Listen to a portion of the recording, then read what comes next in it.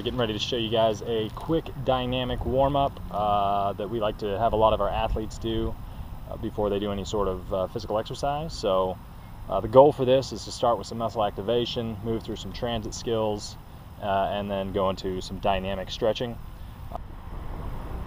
So Dale's just warming up right here, some very easy jogs, back pedal.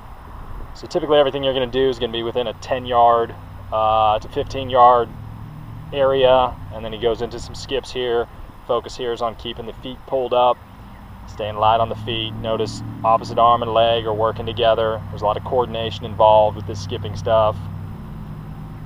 Now he's going to go into a side slide, starting to activate the lateral movement muscles, warming the hips up and coming back with it. Same thing right here, he's focusing on keeping his toes forward, making sure he's not twisting at the hips or shoulders. And now he's going to go into some dynamic stretching here. He's doing some arm hugs, or Michael Phelpsians as we like to call them. And there's the side view of it.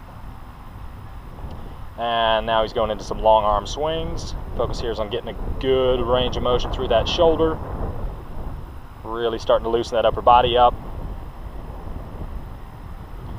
And now he's going to some big arm circles, moving forward with it. Notice he's keeping his palms up. He's staying nice and tall through the core here, and transitioning into a reverse arm circle. Again, still staying tall through the spine, no rotation through the hips here.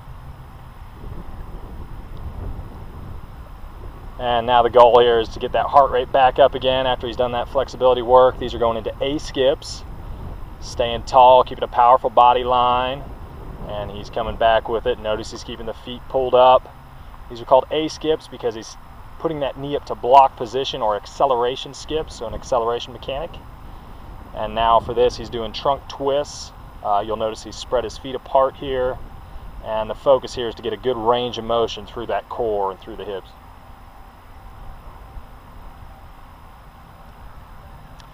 And now he's going to do a very similar motion, only this time he's leaning over, engaging the hamstrings, stretching through the hamstrings and glutes, and again, really rotating through that core, getting that core ready to rock.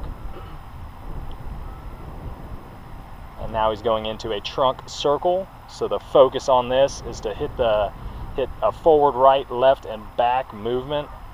And he's really taking the hips through a giant range of motion here. So typically for this, you'll get 4 or 5 in one direction, and then start transitioning and moving in the opposite direction. If you really like these, which I personally do, you can do a few more of them.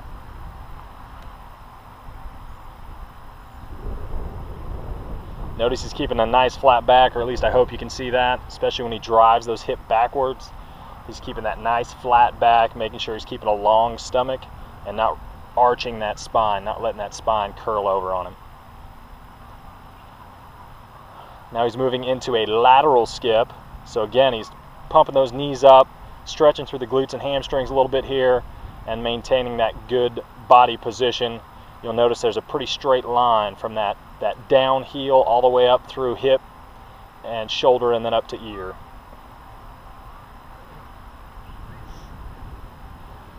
After that, he's going into some basic squats here. Feet are going to be between shoulder and hip width.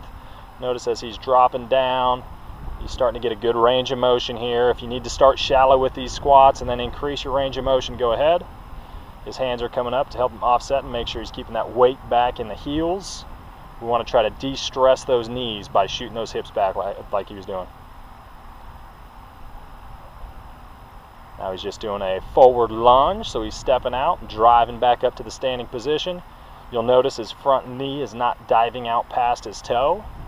He's maintaining pretty good vertical alignment of that lower limb. And you'll also notice that that opposite arm, just like when you run, is starting to come up as that leading leg steps forward. You'll also notice he's keeping a very upright body position. He's not letting himself bend at the hips. Same with this. Now he's going into a reverse lunge. So he's stepping backward with that foot. And again, you'll notice that front knee is not diving out past the toe. He's taking a big step backwards, maintaining a good upper body position, and again, coordinating that upper and lower body movement together.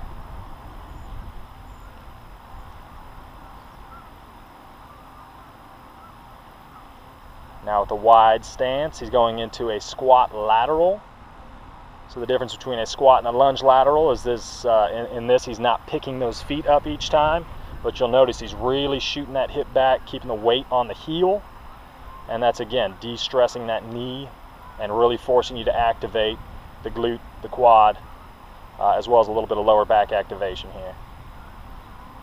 The goal here is try to get chin, knee, and toe alignment when you're in that down position. Now he's moving into a heel-toe raise. The tendency on this is to let the hip shoot back. We do not want the hip shooting back on this. Notice there's a straight line from ankle to knee to hip to shoulder. When he's rolling back on those heels and actively pulling those toes up, he's not allowing his hips to shoot back. He's keeping that straight, rigid body line.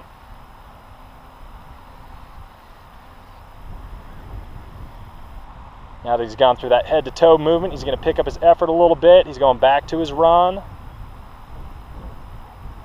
And coming back with a skip into a forward lunge, a skip and scoop as we call it. You'll notice the difference on that is he did not hesitate when he was in that down position. He allowed his momentum to carry him forward. Now he's moving into a knee hug march, maintaining a good tall body position, driving that knee up nice and high, and then he's finishing off the upper portion of that movement with a squeeze just below his knee towards his chest. Should feel a nice stretch for the hamstrings and glutes with that exercise. Now he's moving into a quad stretch. Notice the quick heel flick, so he's activating the hamstrings as he fires that heel, and then he's stretching that quad. You'll notice as he's coming towards the camera, you'll see his knee and hip alignment remains the same from that down position to the up position, and he's keeping that tall upper body as well, pushing those hips forward when he stretches that quad. Back into a little bit of higher effort movement. Again, getting that heart rate increasing. Another forward run there. Now he's going with a higher heel flick here, maintaining a good knee position. He's not letting the knees fly forward on him. Flicking fast, landing soft.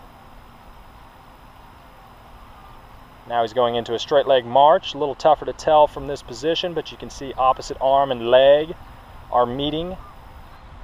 And he's trying to keep a tall body line, straight down leg, straight up leg. This is one that you can gradually increase that range of motion as you do those forward straight leg marches. And now he's complementing that with an inverted toe touch. So pivot is happening at the hips. He's leading with the heel. The tendency on this is to let the upper body fall first. We want you focusing on leading with the heel. And you should think of yourself almost like a human teeter-totter. You've got the down leg, and you're pivoting right at that hip, trying to keep your chest as square to the ground as you can. You don't want that heel hooking behind you. You want to maintain those good straight body angles.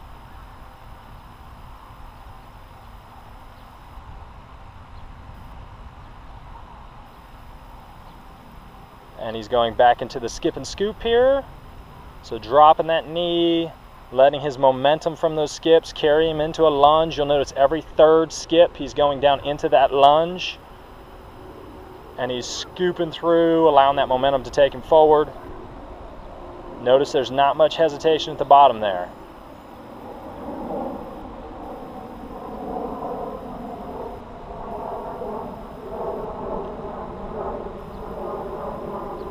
Now he's going into a skip, skip, power skip. So a higher effort movement.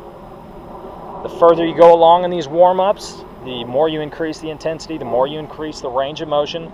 Started nice and easy with an easy jog, and now we're going into a more power-based explosive movement. Really punching that knee up, opposite arm, opposite leg. And now he's going into a sagittal leg swing. Started low and slow with the first few. Now you'll notice his rate of movement's increasing, and his range of motion is also increasing. If you slow that down, you'll see he kept his foot dorsiflex the whole time, and by that we mean pulled up towards your shin. So you pull that foot up, you don't do any toe pointing here.